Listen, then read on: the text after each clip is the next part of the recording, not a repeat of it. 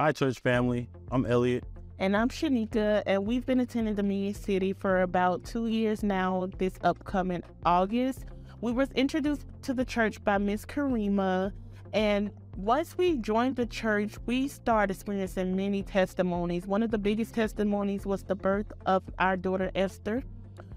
We found out that we was pregnant a month after we got married in 2021, and in October, I suffered a miscarriage. But during that time, I connected with Pastor Neka, and she gave me some tips, and she also connected me with Missy Foma.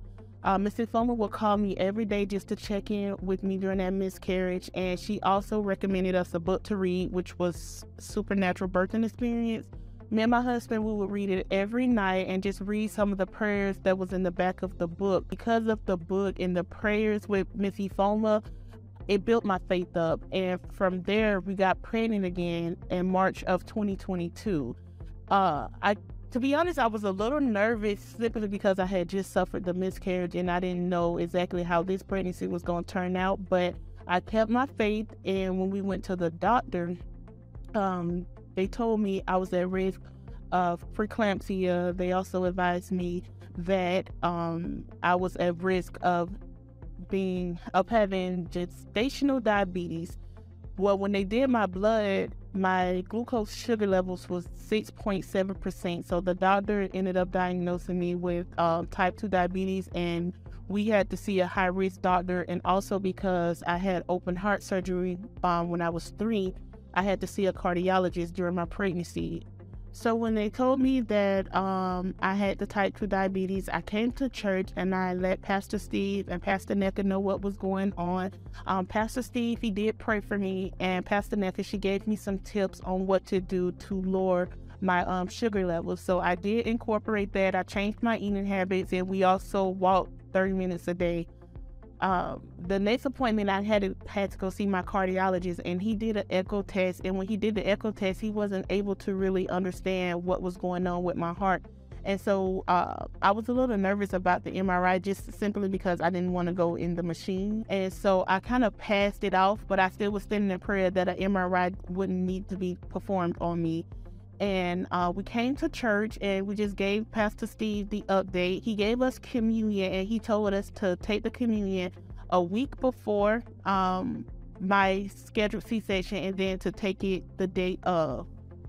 In between that time, we were going through some things with our apartment, and our vehicle was actually stolen.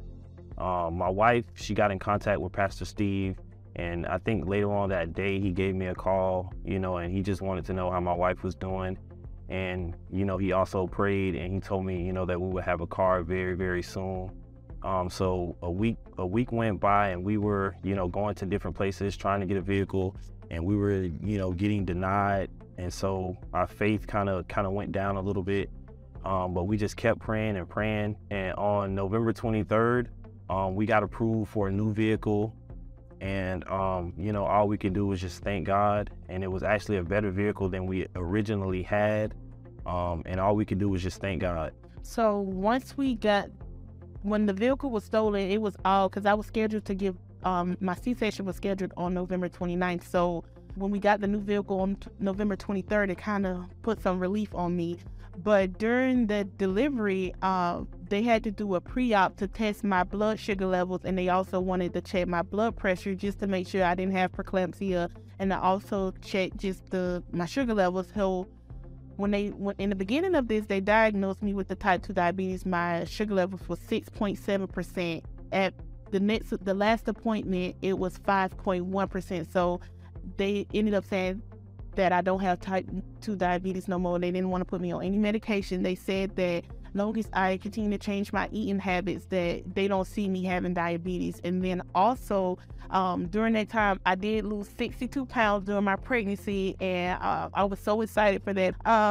The day of the delivery, it was a lot of confusion. The anesthesiologist didn't want to perform the anesthesia on me because he didn't know how it would affect my heart, because at the time, my doctors back home told me I had a hole in my heart, and that they had to seal the hole up and replace some valves. And so from their diagnosis, they didn't see where I had the valve replacement. They could hear the heart murmur, but it looked normal to them. So they was like, they kept asking me, are you sure you had heart surgery? I'm like, yeah, I have the scar to prove that I had the heart surgery. And they was just like, you know what?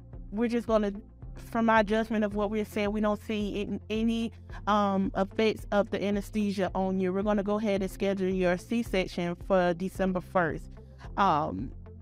And when December 1st came, they wheeled me to the back to start prepping me for the C-section. I remember the communion that Pastor Steve gave me, and I took it, and me and my husband, we just prayed. We prayed over the staff that was going to be involved in the delivery of our daughter. And when we got into the surgery room, the anesthesiologist, he was having trouble finding my spine, and the doctors was telling him, it's okay, we could call somebody else, but he just kept, pressing that he wanted to do it. So I began to get a little overwhelmed, and I just remember God was saying to me, I'm in control, I'm in control. So I relaxed and I said, Holy Spirit, I invite you in, take over. And the moment I prayed that, another anesthesiologist walked into the room, and all it took him was one stick, and he found my spine. And from there, my body, went numb, and they performed the C-section, and they called my husband into the room so that they could start doing what they needed to do to get my daughter out. And about maybe 20 minutes later, I heard her cry, and I was just thanking God, because during this transition, I went from having a miscarriage to getting pregnant to the doctors diagnosing me with diabetes and saying that I'm at risk for preeclampsia. And it was just a shift. I lost weight. My sugar levels went down. I never developed preeclampsia. We lost a vehicle but gained another vehicle. So I just want to thank God for his presence and the Holy Spirit. Thank you so much to my small group leader, Miss Karima, for always being there whenever I needed you. And also Miss Ifoma, thank you for your constant prayer and also recommending the supernatural birth and experience. And we want to just thank Pastor Steve and Dr. Neka for all of the wisdom and all the encouragement and all the prayers that you put in and brought into our lives. We just want to thank you, thank you, thank you. And this is our beautiful baby girl, Esther Rose. We thank God so much for this miracle that he's blessed our family with.